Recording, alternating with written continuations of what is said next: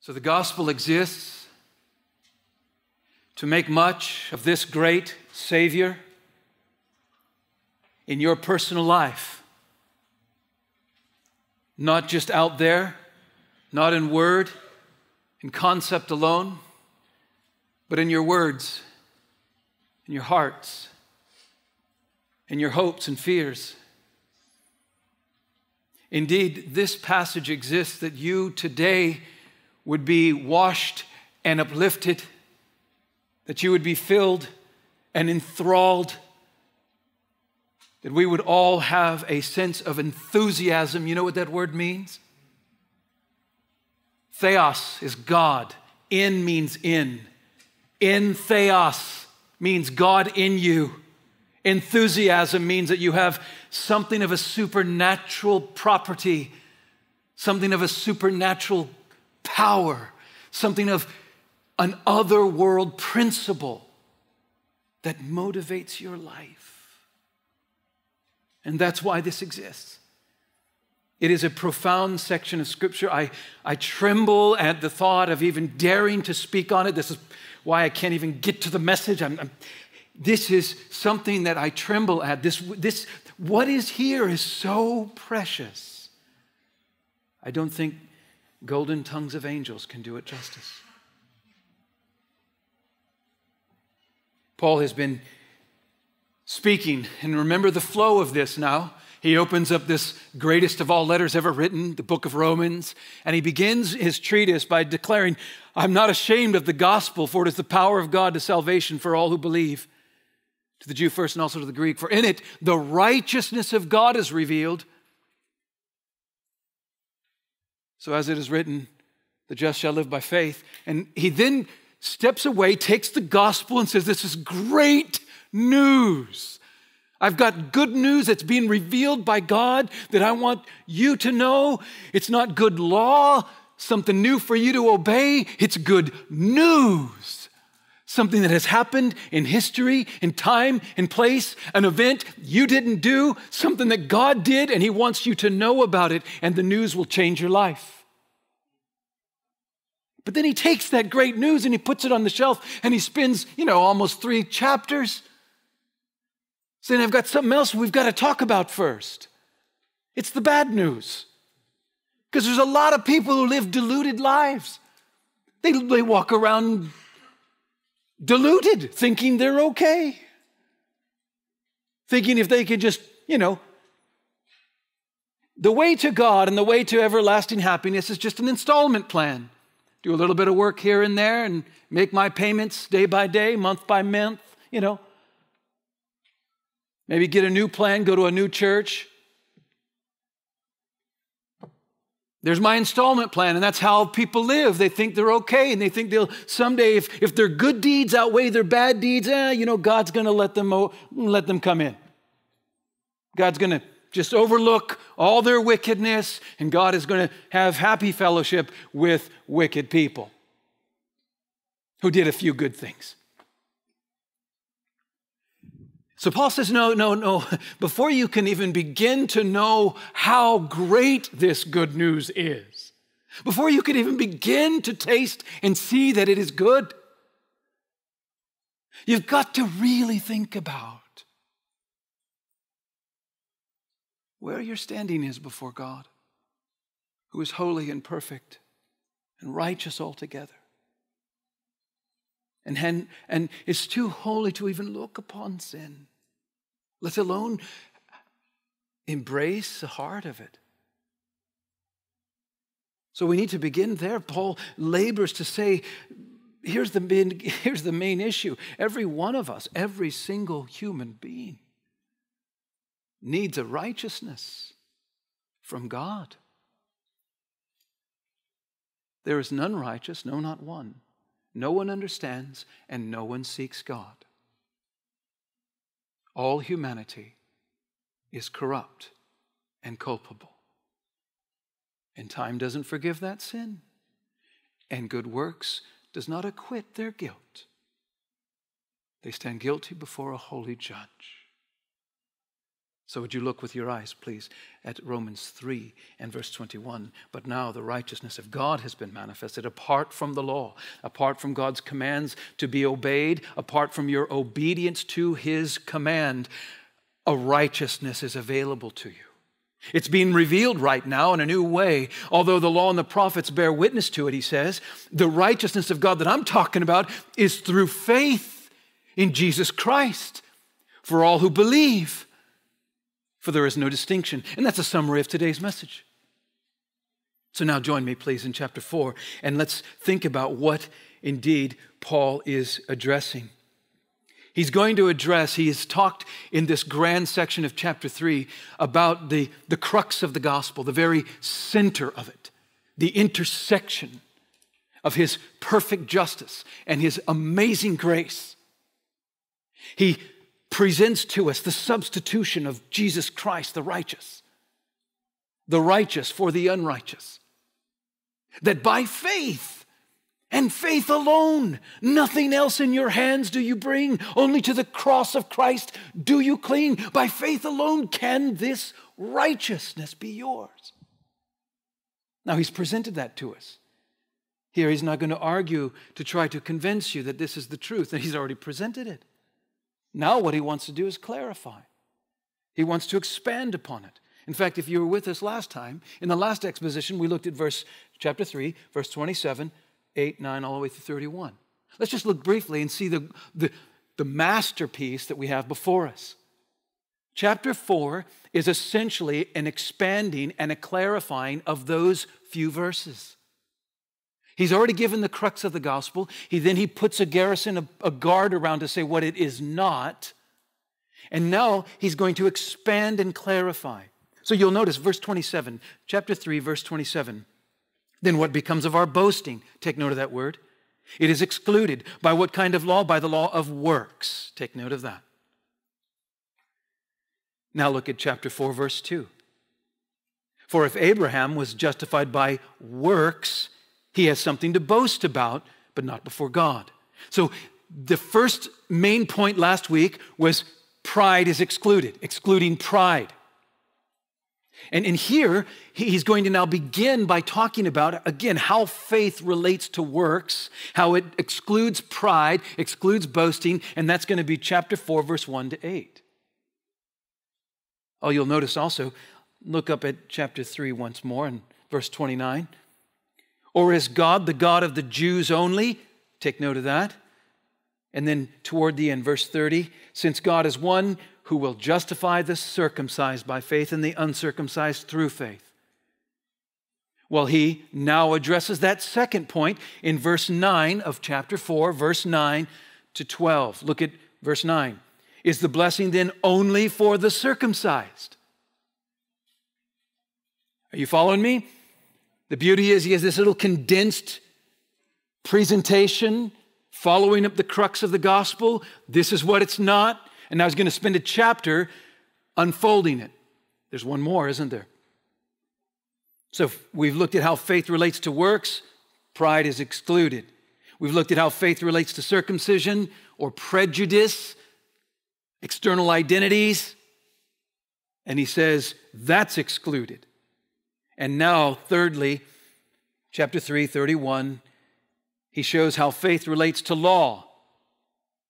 And he talks about how though we're not justified by law, doesn't mean that we're perverse, doesn't mean that we're antinomian, that we're against the law, that we're lawless. And notice how he addresses it again. Chapter 4, he follows up in the same sequence, now looking at verse 13. Oh, I said 3:31, didn't I? Look at this. Do we then overthrow the law? No. Now look at 4:13. For the promise to Abraham and his offspring that he would be heir of the world did not come through the, tell me, law, but through the righteousness of faith. Beloved and friends, it's very clear. Paul is on a clear direction. He has systematically mounted the gospel, presented its center, guarded it from what it is not. And now he's going to unfold it piece by piece. We're only going to look at the first two. we're going to look at just the first two. And mainly, we're going to focus on what he emphasizes the most. What grabbed me, I was looking for a neat little outline. You go through the text and you're like, what do you, the argument, Paul, and something else grabbed me. Instead of some kind of structure, I just kept reading this word, legizomai, legizomai, legizomai. What are you telling me, Paul? So I started looking all over the place for legizomai. Where does he use this word? I found out that he uses it 11 times in relation to justification or righteousness or faith. 11 times only in the book of Romans. And I found out that all 11 are in chapter 4. I then thought a little further and looked, wait a second, there's only 3 of them at the end of the chapter. You'll notice them there, verse 22, 3, and 4, all back to back. This is chapter 4, 23, 22, 23, 24. This is why his faith was counted. That's the word legizomai, that's the word imputation, counted to him as righteous. So that means 8 of the total number of times, 8 of the 11, are all within the passage we look at today. I think there's something there that he wants us to know by the principle of repetition. Counted, counted, counted, counted, counted. So, I want us to see it that way. I want us to really frame around, understand this passage with its clear, crowning emphasis. From the original language, the crowning emphasis is the word in English, counted. Counted. Paul thereby, with this word, is expanding and clarifying what justification means. Justification is, again, where God declares the sinner righteous. And he does so on the ground of grace by the merits of Christ. So, here he wants to expand on that. Listen to the Westminster Shorter Catechism, question 33. It says, what is justification? Good place to start. Justification is an act of God's free grace wherein he pardons all our sins and accepts us as righteous in his sight, only for the righteousness of Christ imputed to us and received by faith alone, period. That's good. That is probably the best definition of justification I've ever read. So short, so concise, so carefully worded, and it has that one little term, imputed. Now, let me make sure I want everyone in on this. When I said legizomai, that's the Greek word. When I said counted, or you see it in the ESV, counted, that's the same word. When you hear the word imputed, that's the same word. So what does imputed mean? Well, let's take a look at just a simple definition. The idea of the word imputed means the act of reckoning a legal debt or credit to an account.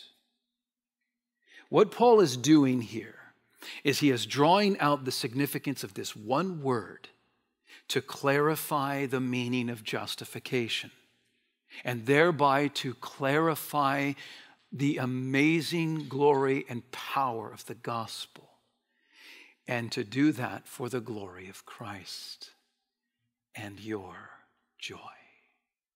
So this word is emphasized here, for the glory of Christ and for your joy, I conclude.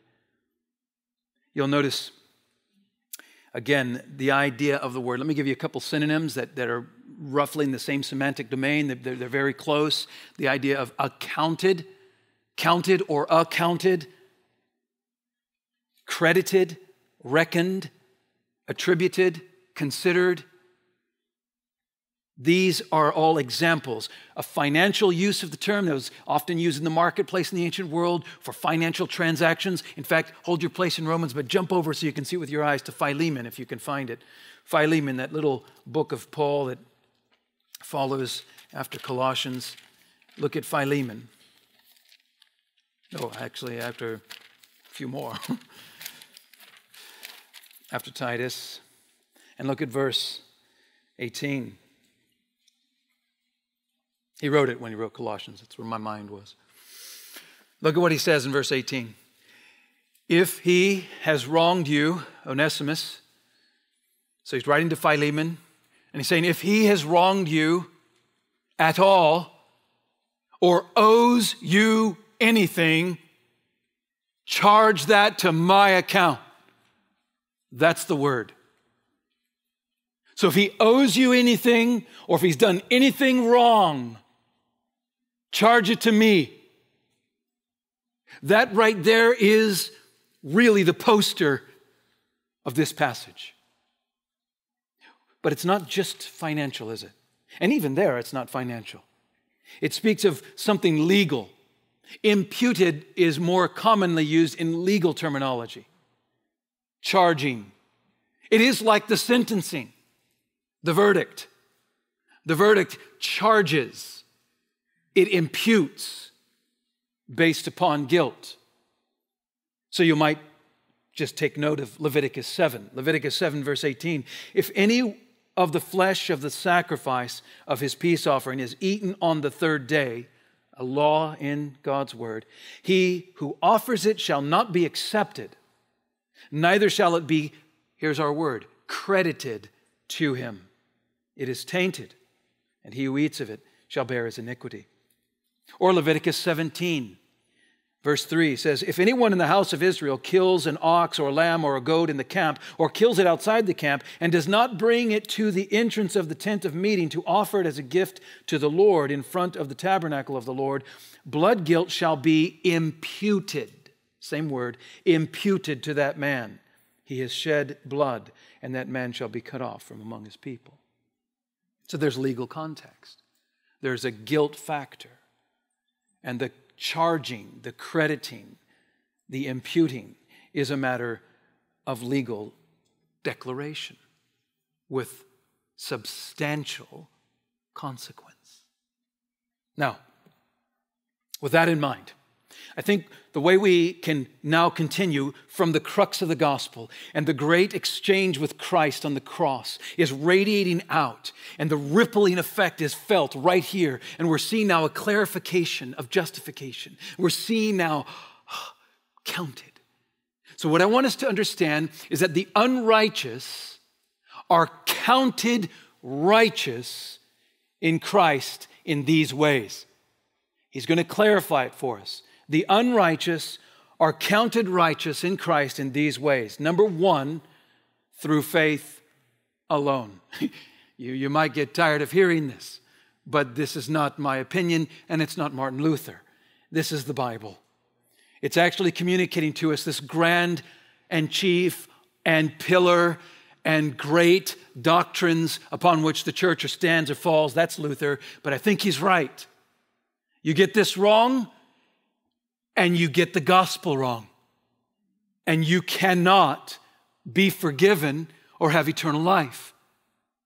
You get this right, forever changes. So it is that important. The unrighteous are counted righteous in Christ through faith alone. How do we see that? Let's look at it together, starting again, chapter 4, verse 1 of Romans. What then shall we say was gained by Abraham? Remember, we just rehearsed Philippians. Whatever gain I had, I count as loss. I think that's what Paul's using the word gain here. Did Abraham in his flesh gain anything? What did he count as gain? Look what he says. What then shall we say was gained by Abraham, our forefather according to the flesh? And then he goes on, for if Abraham was justified by works, he has something to boast about. Now, let's just stop right there and just think about this.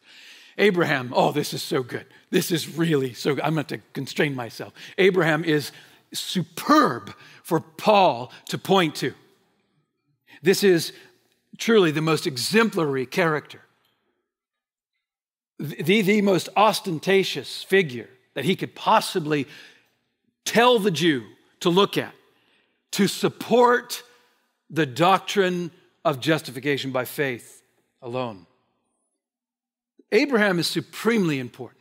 He is a central figure in the Bible, and he is more than an example.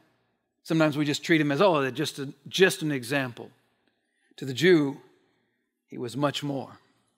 He was the man that God called out and made a covenant with. The man who would later be called the father of the entire nation. The man upon which the Jews would identify with, even at times more than Moses. Abraham was the superlative. It is no small wonder that we see in the New Testament Abraham is mentioned very frequently. Like, for instance, John the Baptist tells the Pharisees and scribes when they say, "We have Abraham as our father. I don't need your baptism." He says, "Then bear the fruit in keeping with Abraham." Or in Luke 16, Jesus tells a parable about a rich man and a poor man, and he only names the poor man, which is completely countercultural. You don't name the poor people, you name the rich people. But he leaves the rich guy's name completely marked off. Insignificant. The poor man's significant. And the poor man goes to Abraham's side. And the rich man who thought prosperity was his sign of salvation instead is judged. Or John chapter 8. Jesus is talking and he's telling them, if you just listen to my word and abide in my word, you'll be my disciple too. And they have disdain for him. And so to push him away, with what words? We have Abraham as our father. We don't need you.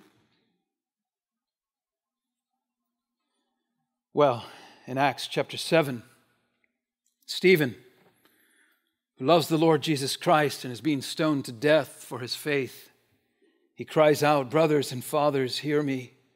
The God of glory appeared to our father Abraham when he was in Mesopotamia before he lived in Haran." And he goes on to talk about how Christ is the fulfillment of Abraham.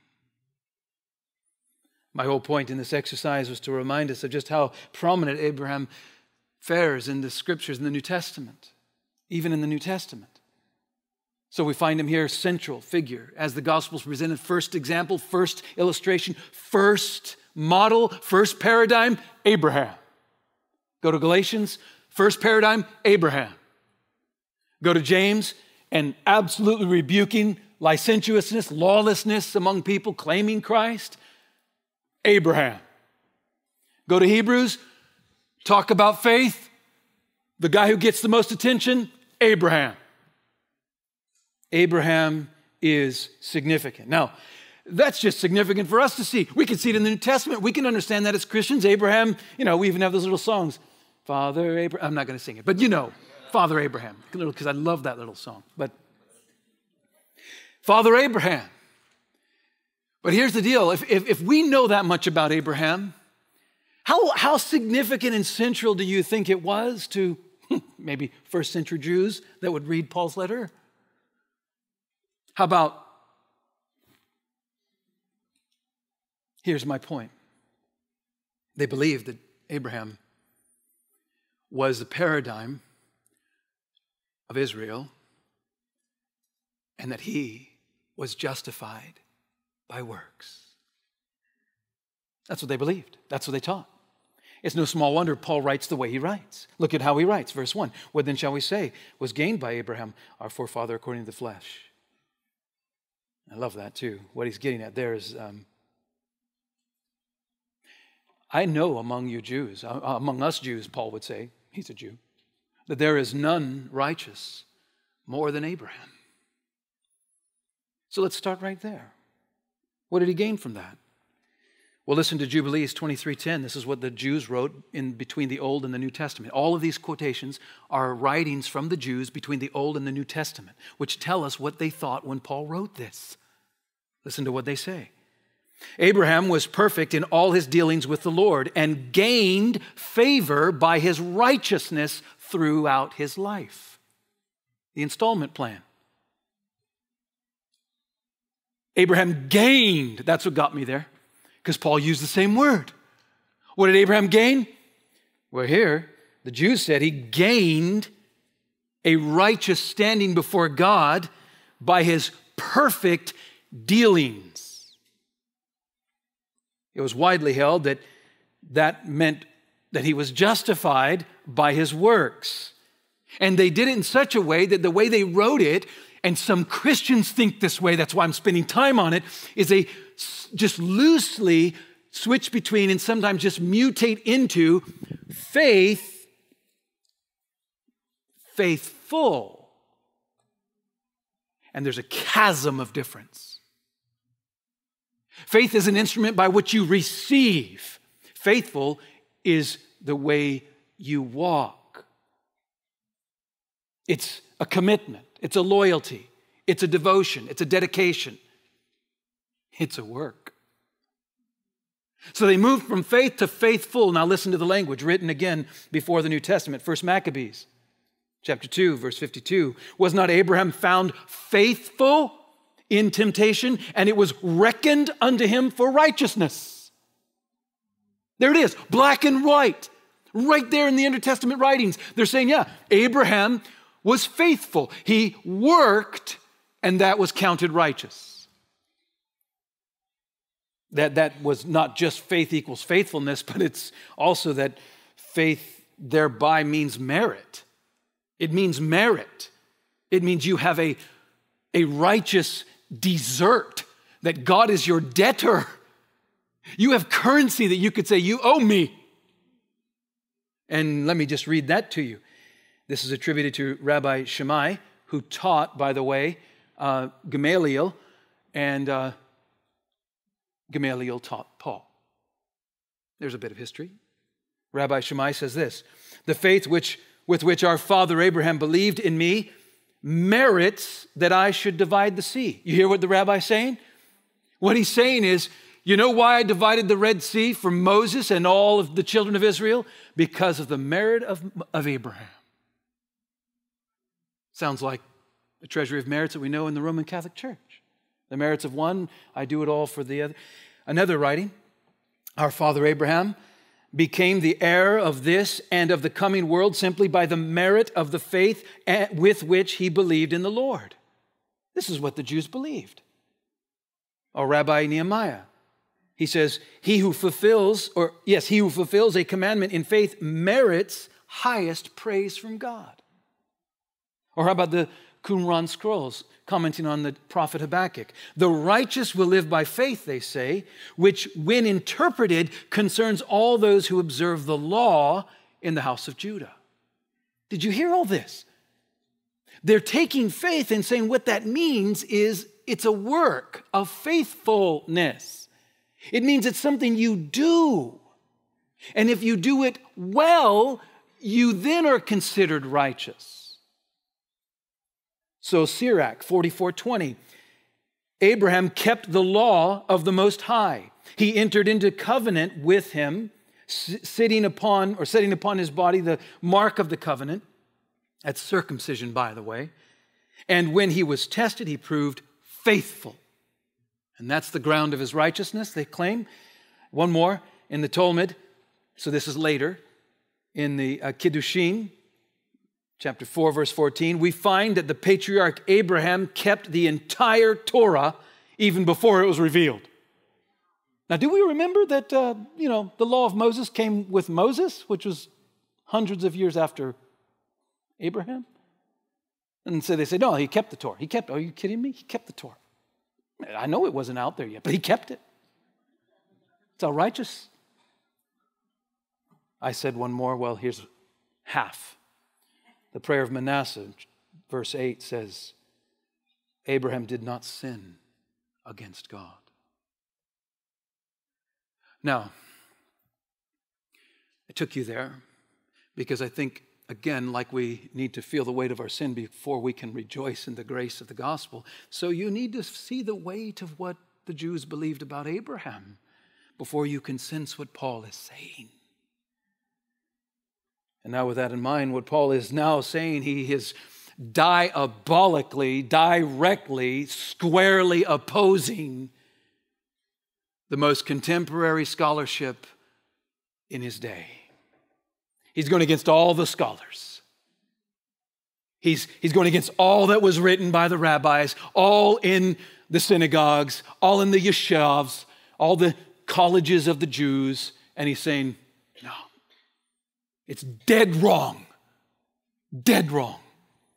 Not just a little, completely opposite. And now what I love is Paul does this not by his own authority, not by his own reasoning alone, but he does it by biblical exegesis. So excitedly, let's look. Verse 2. For if Abraham was justified by works, here he starts his premise. If he was justified by works, he has something to boast about, but not before God. Literally, not with reference to God. You might boast about him. Nobody can boast about him before God. He can't, and none of you can. That man did not deserve a righteous title before God. That is stunning to say to the Jews. And in fact, the grammar, wish I could just show you the Greek real quick, because the grammar here, this is a protasis, little Greek thing, and this here negates it. So when he says if, this here says no way. He wasn't justified by works. No way. Impossible. Was not just. So what's the emphasis? What's the point of this grammar? Well, it's this. Paul is effectively saying Abraham had nothing whatsoever to boast in before God. And this again, beloved friends, this is not Paul's opinion. This is not based upon what Rabbi so-and-so said. It's not based upon a council. What does the very next verse say? For what does, tell me, the scriptures say? Oh yeah, right? And so whenever you want to go against the scholars, you better do something like this. What does the scripture say? Paul is now the exegete, and what he points to is the only true, final, lasting, and ultimate authority. He doesn't find his confidence in this truth on the basis of what rabbis have said, or what commentaries have said, or what sermons have been preached, or what masses of people believe. I pray you don't find your confidence in that either. But thus saith the Lord. And the tense of this is also a little bit striking. I don't want to press it too much, but he does say it in a way that's a bit gripping. Because he doesn't say it is written or it has been written, but he personifies the written word as though it's living and active, sharper than a two-edged sword, and it's standing there speaking right now. So it stands among the rabbis, and it says, no. I think there's also something else going on. Paul is affirming continuity, isn't he? I mean, didn't he just say in verse 31, didn't he say, we do not overthrow the law, but we fulfill it? That's in Christ. But shouldn't that also mean that Christ who gives us the word, Christ who empowers Paul, Christ who appoints and gives his spirit to speak through Paul, wouldn't that also be in concert with, in continuity with, and fulfilling the Old Testament, right? Here's a point. When Paul says, you know what? I'm going to start expanding and clarifying what I just said. We don't overthrow the scriptures, the Old Testament. Let me start with the Old Testament. And let me start with the first major character of any identity in this realm, post-Diluvian, Abraham. Well, he's affirming continuity, and at the same time, there's something else going on I want to catch at the end, and that is that he is denying innovation. He's affirming continuity, and he's denying innovation. What do I mean? I mean this. He's saying, boys, I didn't invent this. This isn't some obscure in the corner idea. This is God's plan. With that in mind, what does he say? he says the scriptures say this, and he quotes Genesis 15:6. Abraham believed God. Let's just read this together. Abraham believed God, and it was counted to him as righteousness. You know, the Jews used that exact text to support the things that I read before. That he was counted righteous because of his faithfulness. And they used that text. You know what's... I'm going to explode up here. You know, the very first time in the Bible that the word believe is used, the very first time is Genesis 15:6.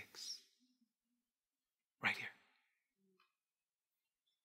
You know, one of the very few times in the Old Testament that it's used in connection with righteousness is the very first time believe is used.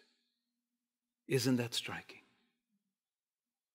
And in the context of its use, there is absolutely no work, and there's no law, and there's no circumcision, and there's no obedience being commended. In fact, it starts in context with Abraham, again, scheming up some alternate way to accomplish the will of God. And he says, just sit down and then rise up and look at something and believe my word. And when Abraham did that, righteous. Very first time the Bible uses the word believe is the verse that Paul quotes. And it happens to connect directly with righteousness. This is why I say it's a masterful exegesis. Paul knows exactly what he's doing, and he didn't innovate this. This is truly the mind of God unfolding through this pen. Well, you know, it does assume some familiarity with the life of Abraham, and I don't have time to break into all of that, but at least let me just frame briefly just 4 major steps in the grand scheme of the life of Abraham as God portrays his life. Number 1 is that God calls Abraham. He calls him from idolatry, worshiping false gods in a foreign land. There was no promised land at the time. He calls him out and says, I'm going to do something for you. Okay. Step 2 is not only does he call him, but now God promises to him. It's in this incident, where Abraham believes the promise. And Paul's going to echo that next week in verse 13 and following. Step 3 would be then that the Lord confirms his promise. God confirms his promise by giving him a son, Isaac. And step 4, God tests his devotion, his faithfulness by calling him to sacrifice Isaac. Those are the major steps in Abraham's life. What's important is to understand that what Paul is pointing to is the very thing he just preached about in the cross. And he says this is a preceding activity of God, that God himself has already exercised this very principle of justification by faith alone. That Abraham did nothing to deserve the declaration, and he received it because and only because he believed in the word of a promise. This, beloved and friends, is the main point. First and foremost, that the unrighteous are counted righteous through faith alone. The amazing thing is, let's think about just the scenario that I just painted with Abraham's life. You know that many years passed between each of those steps. Many years. He was called, and over a decade passes before, that's chapter 12. Over a decade passes by the time you get to chapter 15. And now he's saying, you know, I'm getting old. I can't have kids. So, you know what? My servant, Lord, just give him the blessing. And that's when God said, sit down, listen to what I'm saying, and now get up and go look at the stars. You see the stars? Can you count them? Because out of your loins, I'm going to give you children like that. What? And the crazy thing is, he's a man past the age. His wife is past the age of reproduction. He's old and ready to die. He's already talking like, give it to Eliezer. And when God says it, he doesn't squabble. He doesn't question. He doesn't push back. He doesn't rationalize. He doesn't say, well, or what do I need to do? He just says, I believe you. I believe what you said. The word. I believe the word. God the Father says, you believe my word? You believe my word? Righteous. It's beautiful. Absolutely beautiful. It speaks then obviously of a status, right? We're not talking merits here. We're not talking something. This is status. You have a status with me now, Abraham. And isn't it very strikingly important that everything that follows, namely the child born, namely the test of sacrifice, all were done, and circumcision, by the way, which we're going to look at, all follow his faith. His faithfulness follows his faith. So faithfulness is completely incompatible with righteousness before one is counted righteous. In other words, let me say it this way. Faith is the beginning. Faithfulness is the fruit. So, what we see is this idea of exchanging here. But I want to point out one last thing. When he says, Abraham believed God, did you notice what is not there? A two-letter word we're often used to seeing, namely a word that starts I and ends with in. It doesn't say he believed in God, did it? It says that he believed God. And there might not be too much here that we need to go to, but I do want to draw our heart's attention to this very important reality. Some people think that the idea of coming to church, the idea of the gospel is that I need to believe that God exists and I'll go to heaven. No. No, that is demanded of you. That is only perfectly rational. That's nothing of supernatural. To look at a painting and to believe there's a painter, that's not supernatural. That's just rational. To look at this building and say someone built it, that's not supernatural. That's very natural. To believe that God exists is not the issue. It's to believe God himself. Removing the prepositions means there's something of an intimacy here. It's that he's trusting. It's not an object like he can use God. I'll believe what you say to get what I want. Tell me what to do so I can go where I want to go. But instead, an embracing of God himself. He believed God. And this personifies, where Paul is going to take us. I thought, I'm low on time, but I thought I might just mention to you briefly that the Reformers had to fight this, because the time of the Reformation, the Protestant Reformation, the Roman Catholic Church was doing the same thing the Jews were doing. And say, no, it's about faithfulness. That's how Abraham was justified. And so they dealt with the scholars that were Roman Catholic and said, hey, but wait a second, didn't you teach us? I mean, because, right, all the Reformers were Catholic, like I was Catholic. That's why I can talk about it. They were all Catholic, and then they came to the understanding of grace. Well, they argued, well, didn't you teach us that there are three essential components to faith, right? Like, doesn't the scripture say in James chapter 2, verse 19 that, even the demons believe and tremble? They believe, and there's actually a consequential effect of their belief, but they're not saved. So what does faith mean? Certainly he's not talking about the existence of God. So here's the three major components. Notitia. Some call it notitia, but in the older Latin it would be notitia. Notitia means the knowledge. The knowledge. You can't have faith in something you don't know. You could have some knowledge about the object that you believe. So this is the propositional truth. This is I got to know. What is this? This is to know. And this would be like in Romans 10:14. How then will they call on him in whom they have not believed? And how will they believe in him whom they have never heard? You can't believe in one you don't have notitia, you don't have knowledge of. So notitia is the first ingredient. The second ingredient that's necessary is a sensus. This is the word we get, by the way, notitia is the word you get notion from. This word you get assent. intellectual assent. You come to agree. This is where the propositional truth that you know, you now actually agree with it. So not only do you know that there is mathematics, you actually believe that 1 + 1 = 2. And you do, you believe it. You trust it everywhere you go. You believe that that's going to be true. That's a census, and that's an element of faith. But that doesn't save anyone. Notitia doesn't save anyone. Knowing that God is doesn't save anyone.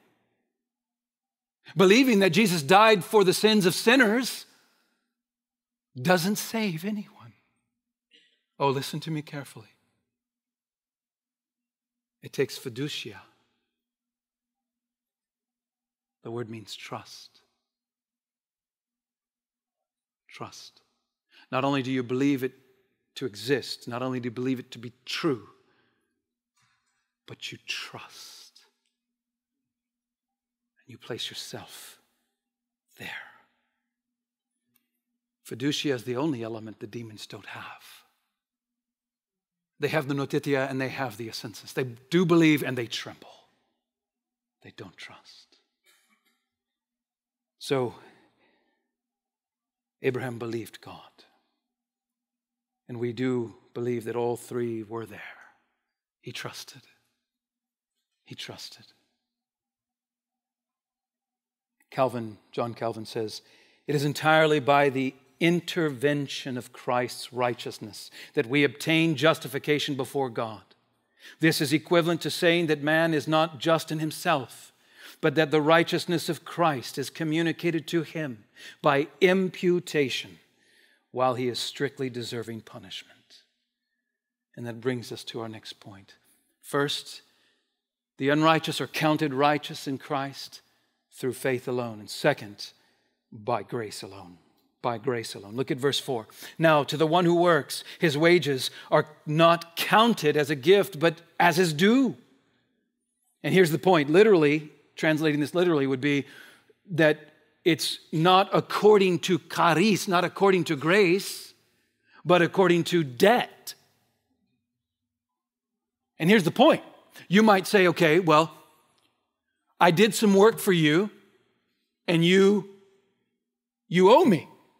Like I did it, but you didn't pay me this every second. You know, like I'm earning, let's say, $10 an hour. Boy, that dates. $10 an hour. And at the half hour, you need to drop in, $5 in my pocket. And every second keep dropping in as the hour comes. Now, that's just preposterous, ridiculous. So what do? You work on the basis that you're going to get it. You're assuming it's coming.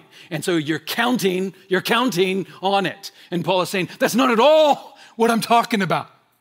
I'm not talking about a work that you're doing that God needs to pay you for. I'm not talking about a debt that needs to be, God is a debtor to none. There's nothing here that he owes you. There's no debt to be paid. There's no compensation you deserve. And in fact, there is absolutely no obligation or compulsion, and even legally. But it's true, right? It's true what he says. If you worked a hard day, if you worked a hard week, maybe a month, maybe you did a job and you worked several months on the job and you haven't been paid, you could take that employer to court because it is your right. Justice demands that your wage be paid. There was a contractual agreement. You were to do the work and you were to be compensated. There is no contractual agreement with God and our good behavior. None. Paul is saying, don't think like that. When you think credit, you need to think this way. You did nothing. And faith is the instrument by which you receive everything. The key here, again, is when a man works, he deserves his wage. Romans 13:7 says, pay to all what is owed to them. Same word. Owed. But verse 5, now, Romans 4:5. And to the one who does not work. Now, he's still the illustration. Guys have gone off the curve on this. It just fly off the road. It's ridiculous. He's not talking about us being lazy. No. He's still talking about the illustration. What's the point? What is the illustration? It's a guy working to get paid. In other words, when he says, And to the one who does not work, he's saying, and to the person who is not seeking to earn his salvation.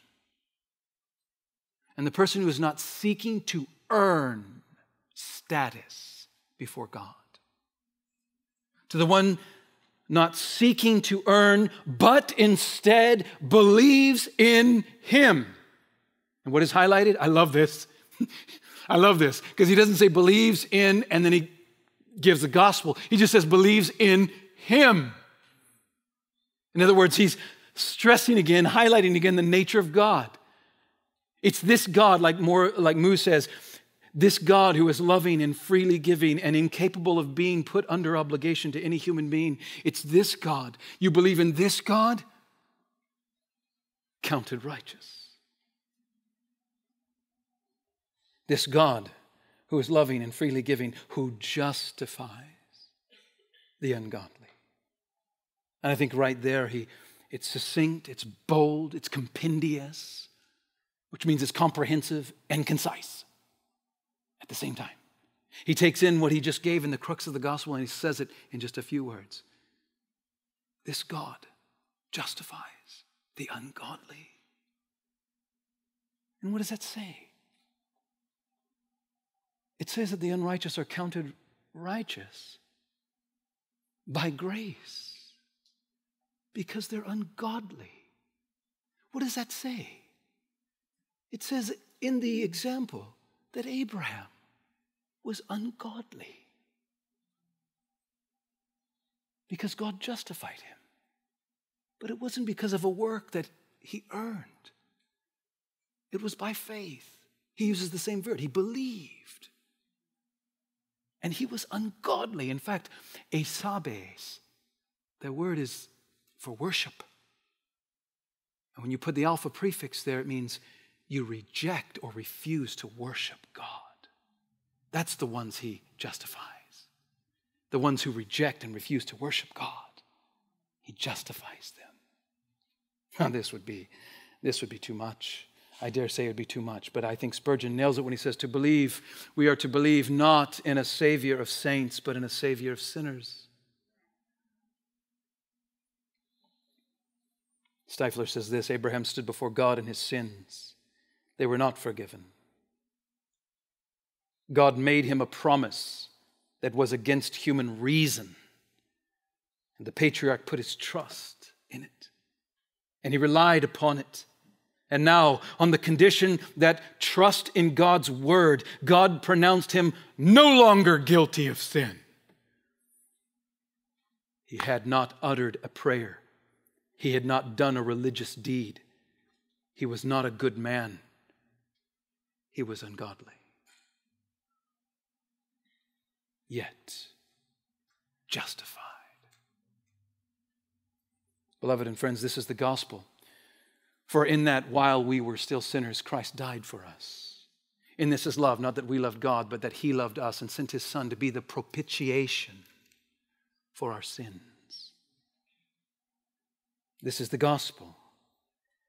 The gospel reminds us that you're counted righteous only ever by grace and by grace alone. It is nothing we deserve. All of our righteousness is as unclean, filthy, polluted garments.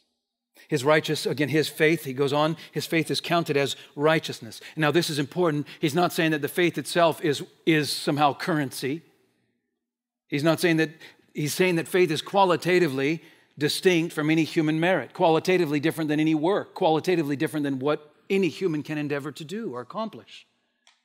Faith effectively is saying, I can't, you can, I trust you. Right? I can't have children. You can make me have children. I trust you. That's what faith is.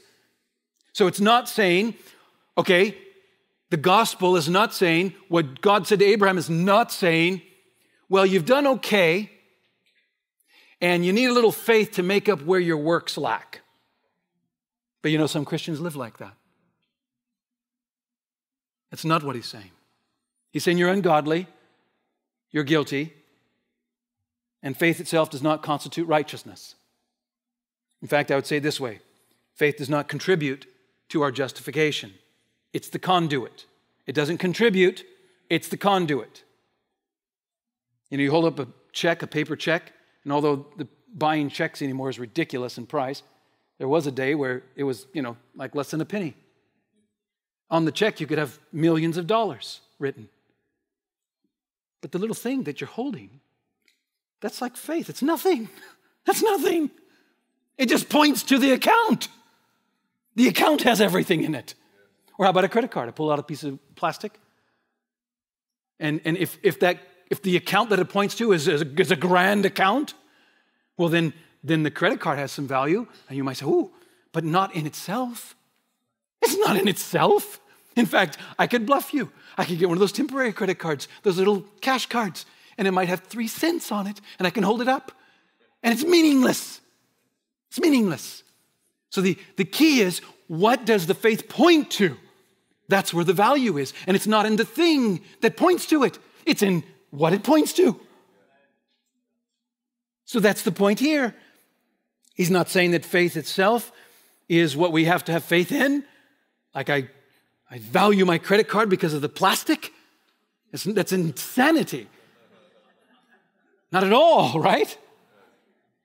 No, faith is not a work, but the soul's act of receiving Christ. So he's not saying that faith equals righteousness. He's not saying that faith is a substitute for works. He's not saying that faith is faithfulness. He is saying that salvation is by grace and grace alone, and nothing else ever did or ever will save. And the only way to receive this grace is through faith, and faith alone.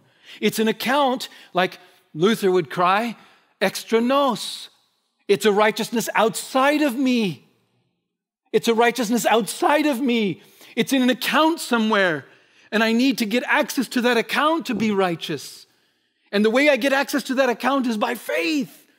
And faith is the medium, it's the means, it's the instrument, it's the channel, it's the conduit, it's the straw by which I drink living life, living water. It's my way, my only means to tap in to the account of Christ. And by this faith and this faith alone, I'm counted righteous. I'm counted right with God. You know, it was said that after the Reformation, the Reformers had a heart for evangelism, and they would go, there were communities of Jews at the time. We often don't think about it. And they went to the Jews, and they preached these things.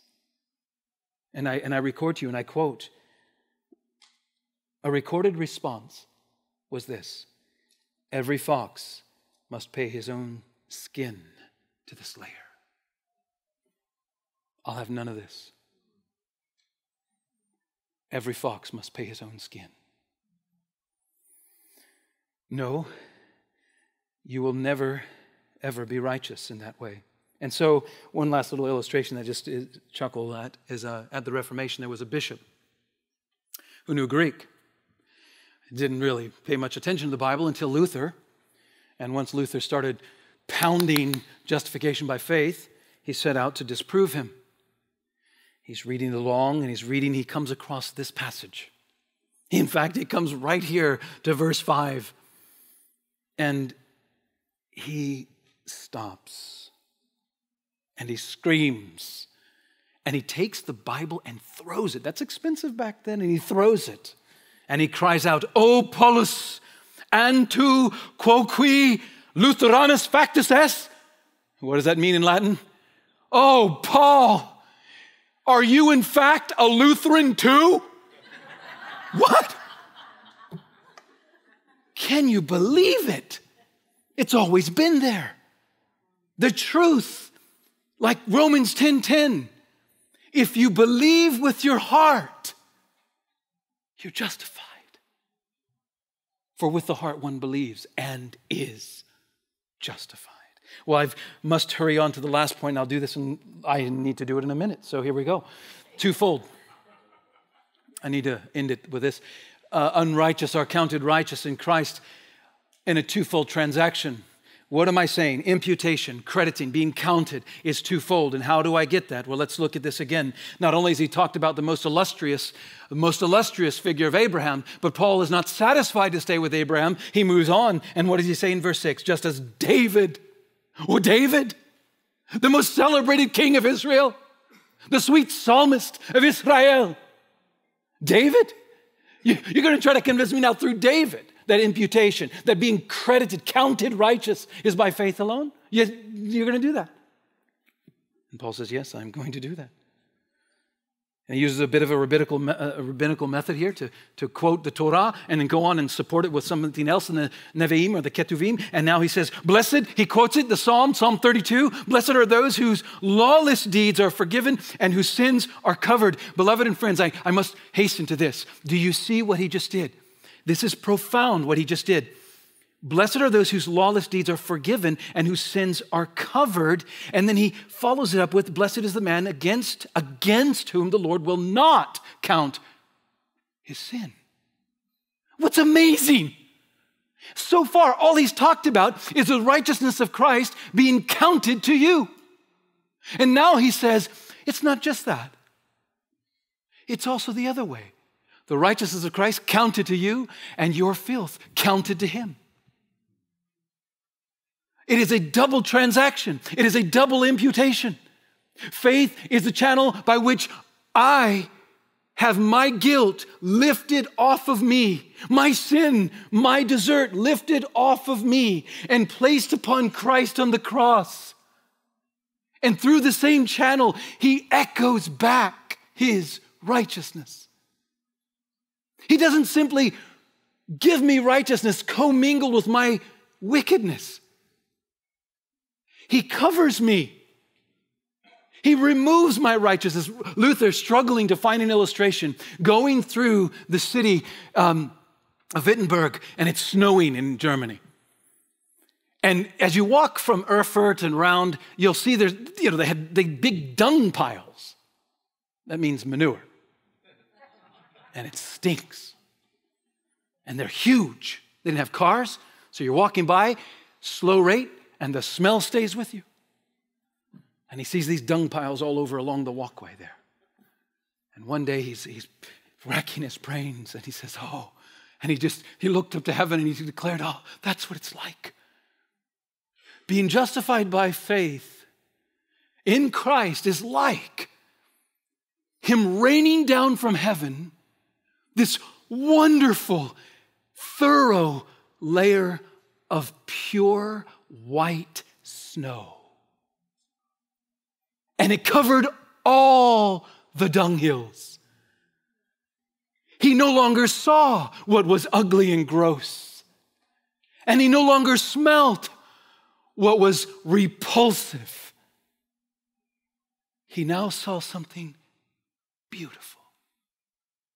And he said, that's what it is to be in Christ, to be imputed with his righteousness. He covers all my filth. And in the process, and as a consequence, he will actually renovate it so that it no longer, like it was said, oh, then what you're saying is it's just a white glove over a filthy hand. No.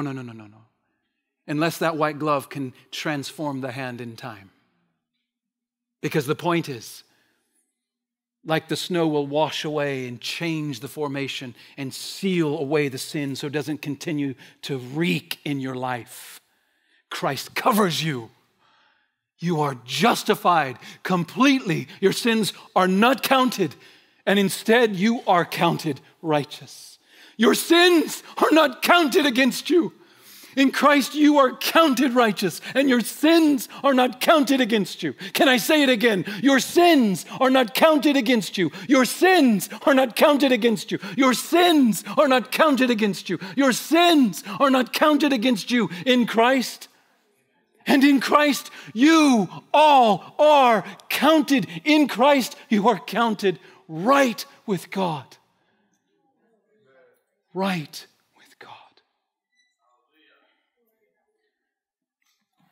And what he does next, let me just read it and I'll explain my last comment. Verse 9, is this blessing then only for the circumcised or also the uncircumcised? For we say that faith was counted to Abraham as righteousness, how then was it counted to him? Was it before or after he had been circumcised? It was not after, but before he was circumcised. He received the sign of circumcision as a seal of the righteousness that he had by faith while he was still uncircumcised. The purpose was to make him the father of all who believe without being circumcised, so that righteousness would be counted to them as well. And to make him the father, notice this, and to make him the father of the circumcised, who are not merely circumcised, but who also walk in the footsteps of the faith that our father Abraham had before he was circumcised. A little bit of a complicated passage. Let me just explain it in just a couple sentences. Before Abraham could do anything, by obedience or by ritual, he was counted righteous. And God did that because God had a plan way before Israel, way before Adam. In fact, before the foundations of the world, that those who are sinful and unfaithful and refuse to worship him, that he would set his loving heart upon you. And though you would not seek him, he would seek you. And he would use Abraham to raise up a people so that through his seed, a Messiah would come, a Savior who would be the Lamb of God to take away the sin of the world. There's only one way of salvation, and it precedes Israel, precedes circumcision. And therefore, Paul's point is, don't look to Abraham, but look to the faith that counts you righteous, and thereby look to Christ. Let's pray. Father, thank you for the grace you've shown us to just think upon these things. Remind our forgetful hearts of the tremendous wonder of what it means to be counted righteous. And remind us that though it be entirely and completely and exclusively free for us,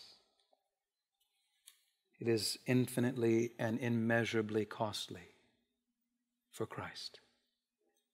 And so stir our hearts to value him, and may the relevance of this glorious gospel find its expression in our thoughts today, in our words, in our ambitions, in our lives, for your glory and indeed for our joy.